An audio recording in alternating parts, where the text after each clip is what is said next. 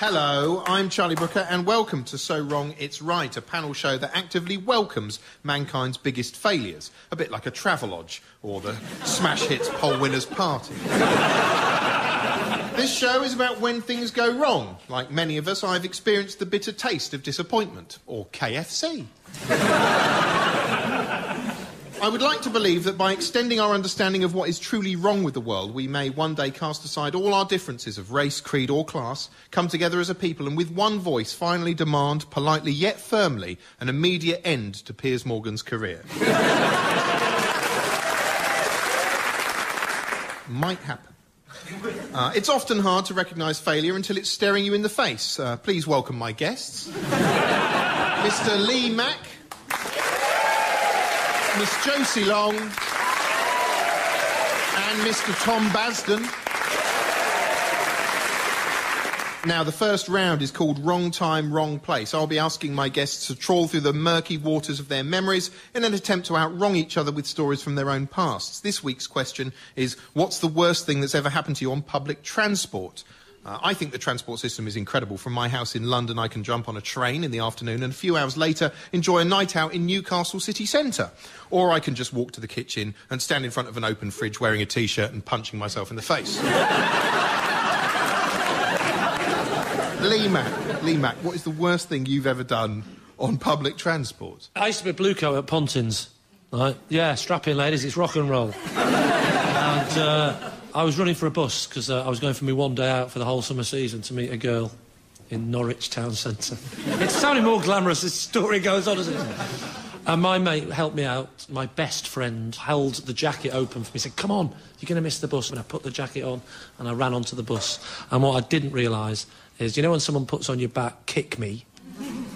He'd put, I am an absolute prat, in massive paper, and he'd sewn it on. So, you know when people go, I wonder how he got that sticker on the back without him noticing? They must have thought I was paralysed from the waist up. I couldn't feel anything. And it's the fact that if it had said like, a really offensive swear word, it would have been clear that someone else had done it. But it's the fact that it just said, I am an absolute prat, that sort of suggested maybe that I'd done it. And I spent the whole of the journey from Yarmouth to Norwich, which is a good 40 minutes on the bus, with everybody on the bus laughing at me. Surely, I mean, you're a comic. This must have been a good Not in 1988, I wasn't. I was an absolute prat. I feel quite sorry for you. Did you do anything to get the bloke back? I shot him. In the back. Well, I actually did, that's not true. I took the legs off his bed, but then balanced them back on, so that when he went into bed, it took a few seconds before it collapsed. Those are both really time-consuming things, like him sewing for about 2 hours, like, oh, he's gonna... And then you, like... It was very much a DIY, needlecraft-based competitive. I heard the easiest way... I mean, if you put a rubber sheet on someone's bed and then cover it with icing sugar and then put their regular sheet on top of that, during the night, they get glazed, like a donut. Because apparently this is true, because they sweat, you know, you heat up and you sweat during the night, and the sugar seeps through and it glazes. That'll be fantastic. That's a tip. That's just a treat for everyone, isn't it? Josie Long, how about you? What's the worst thing? I thought it was what's the worst thing that's happened to you on public transport. Although I've started doing a thing where I try and talk to strangers on public transport, but I've done it in more and more tenuous ways. Like, there were 2 nuns on the other day next to me and I went, are you nuns? That was my opening gambit. That's not tenuous, that's just kind of bewildered and stupid, isn't it? I couldn't think of another in. It's a fair question, isn't it? Yeah. I would think that they might be, like, going to a fancy dress party or something. Exactly. And I thought, I've got to get an in with them, then I can have a chat about nuns. But it turns out they were really frosty. I was just like... When you say frosty, you mean frosty like they've been in a bed with Charlie and been glazed? So you're quite well behaved, but what's the worst thing you've witnessed then? There was... all the time my weight fluctuates, and so sometimes I'll be more chunky. It's fluctuating a lot now. Yeah, I'm finding that quite difficult to next year. I'm a shape-shifting ghost monster. But when I was a bit chubbier, I was waiting harmlessly at the bus stop, looking at some Polaroids that I'd taken of me and my friends mucking around, not in a... That sounds creepier having said it out loud, but just, like, at a party. And, at a normal party, and this bloke next to me, apropos of nothing, went, "I bet you'll have a boy." And I was like, what? He thought I was looking at scans. But it didn't even look like scans. How intimate were these photographs? Well, they were nothing. They were just like me doing double defos. I have no idea why you interpret... I mean, a boy would do that in the womb rather than a girl. And then I went, "I'm not pregnant, these are just photos." And then we just had to sit there. Tom, what's the worst thing that... Well, do you know, I've got a story that happened to a friend of mine, and he was on a bus in Rome, and what he'd done is he'd tied a pink string to his wallet because he was worried about pickpockets, and he sort of bound it up and then put it in his pocket, and he was on the bus and he saw this string unravel, and the string kind of went down the other end of the bus. He was like, "Oh God, right!" And so he started following this string. And he traced it to this woman who was who looked like she was holding a baby, but it's just a load of towels, because they're clever. Was this a dream? No. And he traced it to this woman, and he kind of approached her, and what he said is, and genuinely, I really like it. He's quite a well-spoken guy, and he said, "I'm terribly sorry, but I think you might have stolen my wallet." And she didn't understand him, obviously, she was Italian, and he didn't speak any Italian. So he started gesturing to the string and gesturing to the baby, and she was sort of just kind of a bit confused. And then... Oh, my God. And that wasn't string, it was an umbilical cord. That is how they snap it as well, just with their hands these days. Or Is it? What, in Italy? Yeah, in Italy, yeah. Yeah. I was being strangled by my umbilical cord as I was being born. It was wrapped round my neck. That's coloured my view of this stinking universe. I don't think it was on purpose, though. You shouldn't blame your mother for that. How close were you to death? I don't know. I was sort of turning all sorts of interesting colours. They had to, like... You were Sorry, this is like... You were actually bored angry, weren't you? You basically came out going, "All right, someone's going to pay for this." Start with Radio 4. So he didn't get his wallet back? No, he thought it was better just to avoid confrontation. Lee, you sat on a bus all the way to Norwich with "I am a massive prat" on your back. Party, and this bloke next to me, apropos of nothing, went, "I bet you'll have a boy." I was like, what? He thought I was looking at scans. Josie, you start in awkward conversations with strangers, and Tom, your friend had a wallet stolen that he sort of chased a dreamlike pink ribbon to a woman with some sort of imaginary swaddling child. I think Josie, yours is the most ill-advised behaviour, so it's a point to you.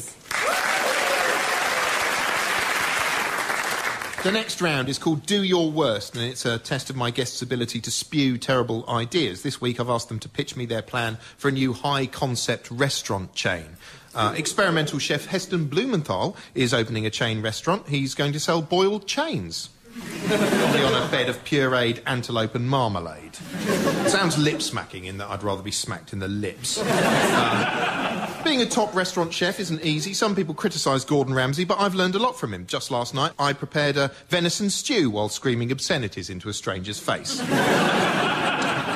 Josie, come on, hit me with a restaurant chain idea. Can I just say, before I pitch my one, that I really hate chain restaurants so much. They just depress me utterly. So, because you might as well just go in straight away and go, "I give up. I want even my leisure time to be a compromise. I give up. I've got one life and I'm choosing to do this." I hate it, right, but... That's a good slogan for the advert, for harvesters. I've got one life and I'm choosing to do this. Go on then, what's your restaurant chain idea? OK, right, so you would sit down and it would be called Teacups and Daisies, right, and it would be really cute, and they would have gingham tablecloths, and you would sit down and they would bring out one of those really, really, really cutest thing in the world, teacup pigs, and then they would stab it in the stomach in front of you, and it would be crying, like, weep, like, but, like, the cutest crying you could imagine. That would be the worst thing I could imagine happening.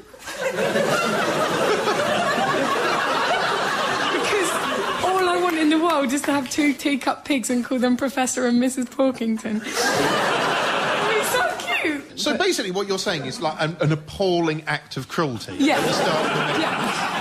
I wanted to go to a restaurant where there were like animals crucified on the wall.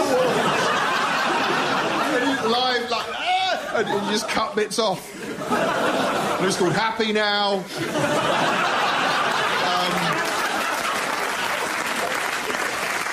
Lee Mack, what's your idea for a high-concept restaurant chain? Have you heard of these blind-themed restaurants? Yeah. Yeah? Have you heard of these? Yes, there's a restaurant where it's pitch black. Pitch black, called Don Le Noir, which is obviously French for we couldn't get a top chef, so we had to go for the novelty factor. The idea is you go in, it's pitch black, and it's supposed to be more senses to your, you know, more sense on your mouth. And Right, so... and in your lap as you, like, spill. Yeah, more pain in your crotch. But I hate small talk in restaurants, so adopting that theme, instead of a blind one, it's a deaf one, and everyone is given earplugs so you can't hear anybody else. And you don't have to make small talk, and the waiter can be a bit more honest and enjoy his day as well and can say, do you want to have a look at the dessert trolley, you fat get? You know, just more honesty. I don't want to make small talk, Charlie. Like, I mean, how does the menu... You just point at stuff on the menu? So it's like being abroad. It's like just being... That's exactly what it's like. If they don't understand, you point. If they really don't understand, you shout. That's exactly what it's like. Torremolinos, it's going to be called. Tom, what's your idea for a chain restaurant? My chain of restaurants would be called Cramp. What you do is you'd go in and then there'd be a big pool and you'd have to get in and tread water in the pool and then sort of food would float over on like little lilos and you'd sort of have to just like nibble at it and stuff. And then it would more just be a massive... It's not a great business model, just a massive sort of thing to prove my mum wrong that you definitely don't get cramp if you eat and swim at the same time.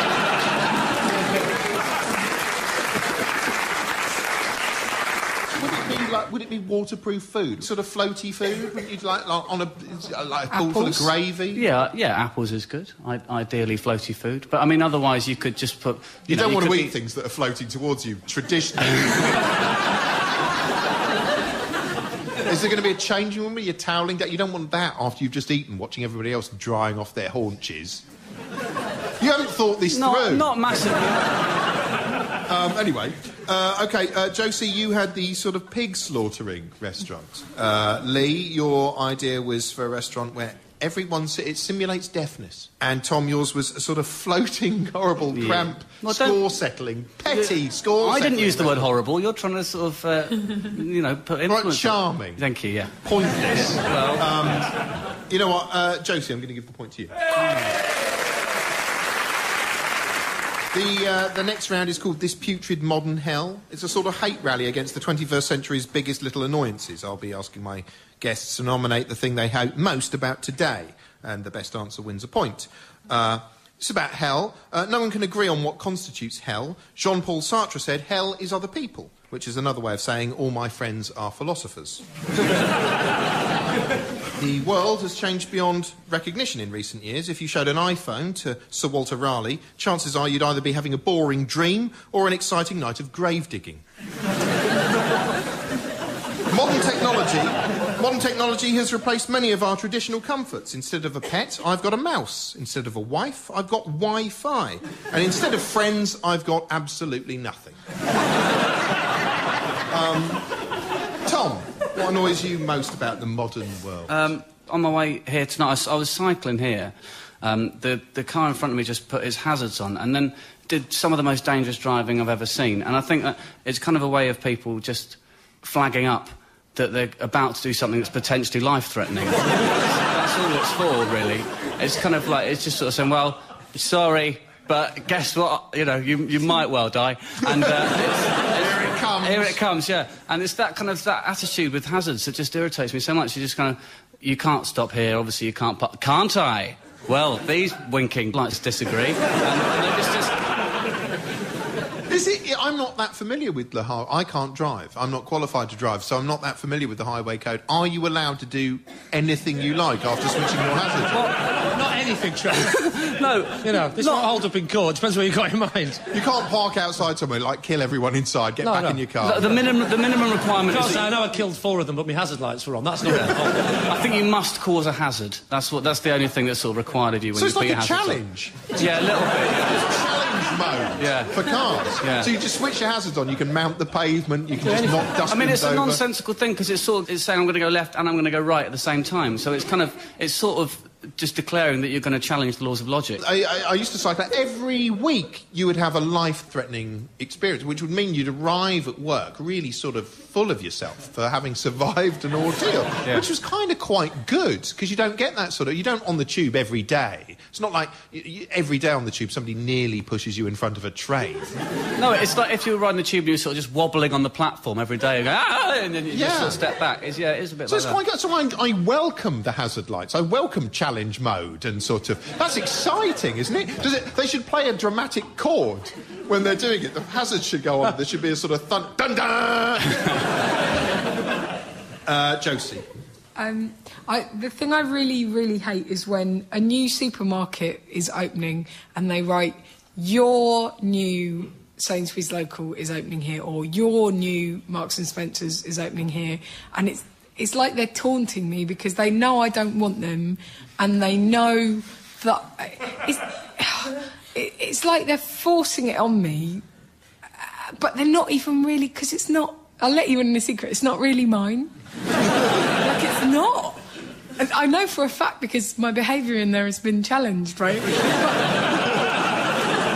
Yeah, and if it was mine, then I'd be allowed to do whatever I wanted. And, but also, it just symbolises everything. It's like, you're M&S, insofar as if you come in and pay us more money than you've got, we'll give you fruit that doesn't taste as nice as you think the fruit should. And like... Well, this is not just a pear, it's a disappointment. Yeah.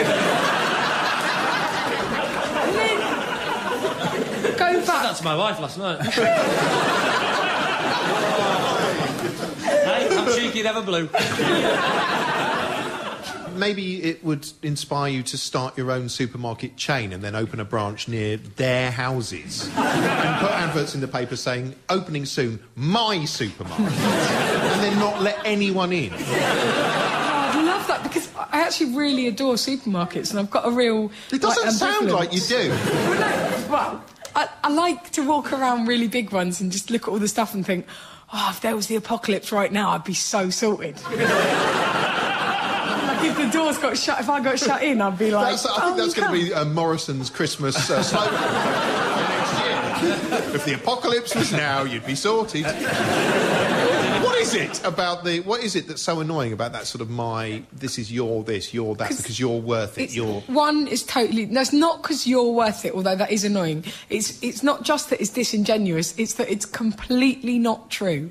Like, it is not mine. Stop saying nothing belongs to me. I can't afford to buy a house. Look at me. It also implies somehow you care that much. That's my Sainsbury's is opening. That's good. Exactly. Isn't that exciting? Lee. Do you know what I did yesterday? I'll tell you. I bought some milk from the shop. A couple of hours later, I bought a pasty and I ate it. And then I had a little lie down.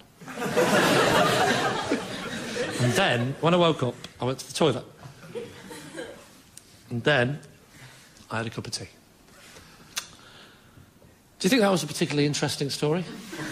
No, not really. Well, then, can you answer me this, Charlie? Why do people like you insist on doing Twitter?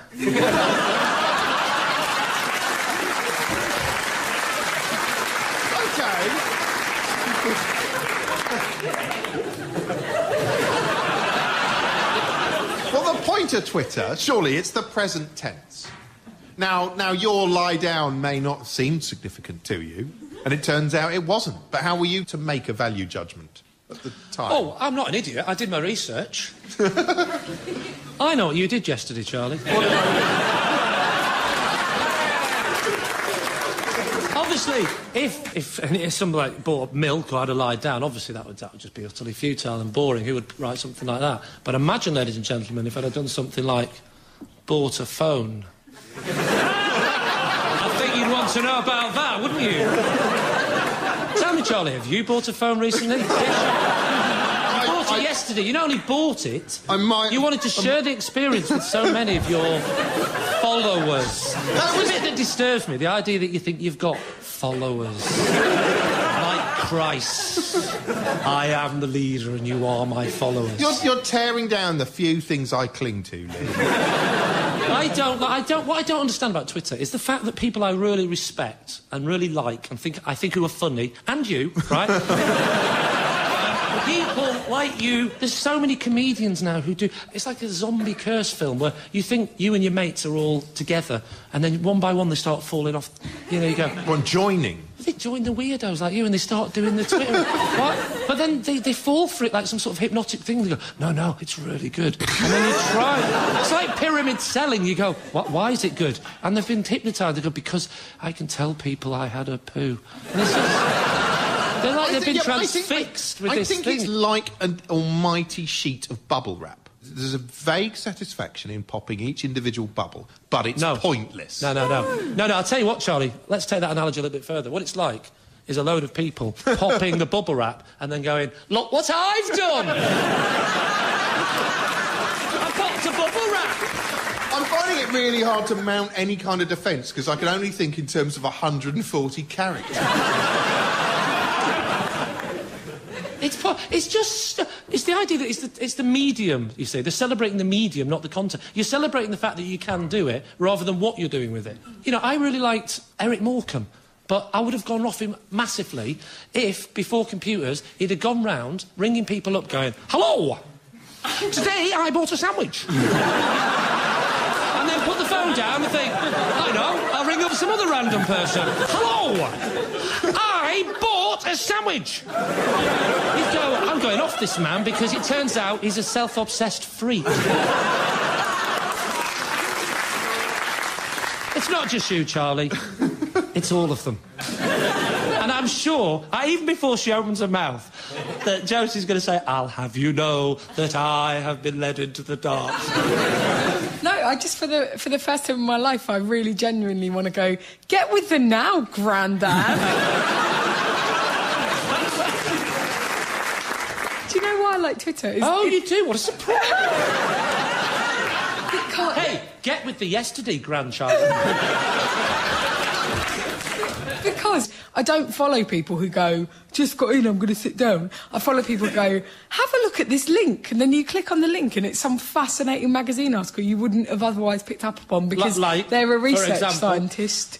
Or you're not allowed to know because you won't do it. Oh, now it sounds interesting, I'm interested. Oh, when it was just about sitting down, I wasn't interested. Oh, now there's science involved. No, you're not allowed.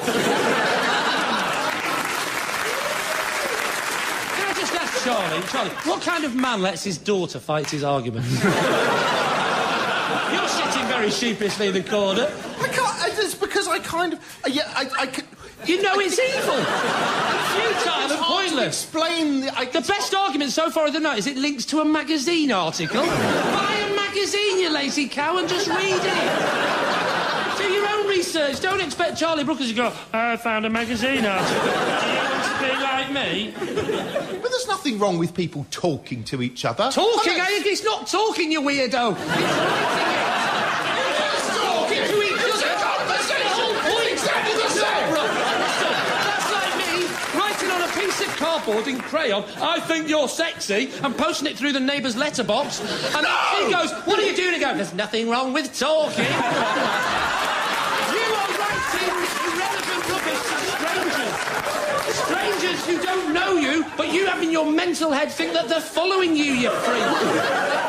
That's my job! It's not your job. Right, What is the difference between writing something on Twitter and writing something in a newspaper, where I'm writing random gibberish for people who I don't know to read? None of the great classics of literature have ever been written in less than 140 characters. You're not writing anything. You just... Don't tell me that you're going, I've got some artistic thing that I want to get off my chest and tell them. No, I'm not. I just want to say I bought a new phone. Yeah, exactly. What's wrong with that? Give me my few pleasures. All right, I'll tell you the difference. Allow me that. I'll tell you the difference. If I read The Guardian and your regular article in The Guardian says, page 27, Charlie Brooker. Oh, I like that. Page 27. Read it out to me, love. OK. Today I bought a phone. What else does it say, Lee? That's it. That's all he's written this week. Yeah, but you... He's obviously been in a car crash. Yeah, but usually that's all you've got to say. You just have to spin it out for 850 words in a newspaper. At least on Twitter, it's over quicker. Like a really efficient bowel Do you know what?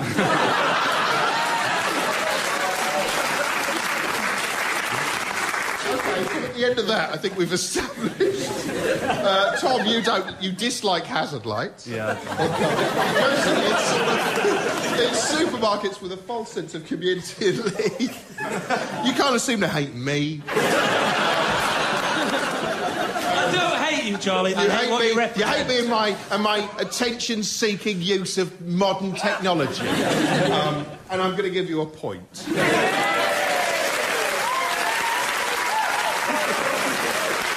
OK. Anyway, to the final round, in which I'll be asking my guests a series of quick-fire questions. As always, the wrongest answer to each one wins a point. First off, what is the worst love song lyric? Oh, I know this. I genuinely do. There's the song Perfect 10 by Beautiful South, which is so embarrassing. There's two. It's the Perfect 10 by Beautiful South when it goes... Oh, I can't... Oh, I'm so embarrassed to even try and... Oh, it goes... when he's at the gate with his big fat 8. I hate it.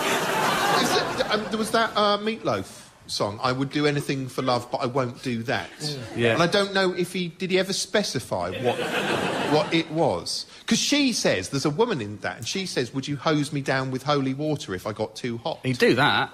Of course he would. Do that without a second's thought. Yeah, of course he would. I don't know, that's quite... if there's a hosepipe ban or... That's a point to you, Josie. That sound tells us everyone's had enough. And the winner... That sound genuinely, that's the end of the show. And that means that Josie is this week's worst contestant. Well done, Josie. Well done to you, and thanks to my other guests, Lee Mack and Tom Basden. And that's the end of the show. Good night.